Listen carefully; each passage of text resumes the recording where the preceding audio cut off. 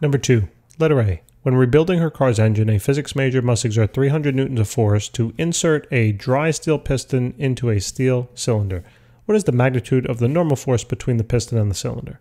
All right, so first question is, in order to answer this, we have to know whether we're talking about static or kinetic frictional coefficients.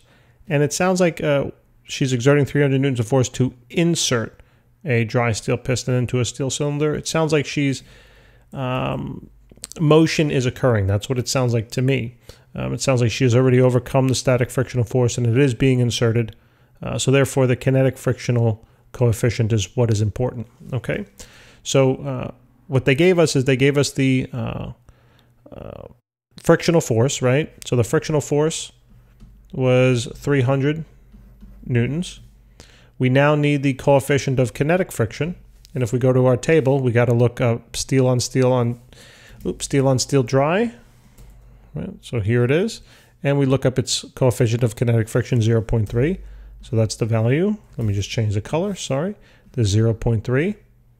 And then in order to find now the normal force, right, we can relate these three variables via this equation. The kinetic frictional force, right, is equal to the coefficient of kinetic friction multiplied by the normal force, F sub n. So the kinetic frictional force was 300 newtons. The coefficient of kinetic friction was 0.3 multiplied by the normal force.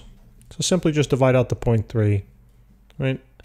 And the math works out now. The normal force is 1,000 newtons. Okay, that takes care of letter A. Now let's take a look at letter B. What is the magnitude of the what is the magnitude of the force? What is the magnitude of the force would she have? Is that just me or is that right English?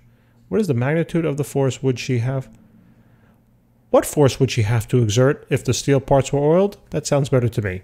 All right, so what force are we looking for if they were oiled? So steel on steel oiled now. Again, we're going to be still talking about inserting, so therefore still going to be looking at the coefficient of kinetic friction. That's 0.03 this time, so it has decreased by a factor of 10. Now, what do we know? So the normal force is going to stay constant, okay? So the normal force will be the same. It's still 1,000 newtons. The coefficient of kinetic friction now is 0.03. And what we're looking for is the frictional force, right? Now we should expect this frictional force to be less, right? And let me do F sub k for the frictional force, the kinetic frictional force, okay? So that is equal to question mark. So the formula stays the same, right? The kinetic frictional force is equal to the coefficient of kinetic friction multiplied by the normal force. So the kinetic frictional force will equal 0.03 multiplied by 1,000. And here we see that, yes, it does. It decreases, right? What does this work out to be? 30 newtons, right? So it's a fraction. It's 10, right? What did I say? It said it decreased by 10 times. Look, it's 30 here, right? And before it was 300. All right, so that should take care of it. This is letter B. Thanks, guys, for joining me. Hopefully this helped. Please remember to subscribe. Until next time.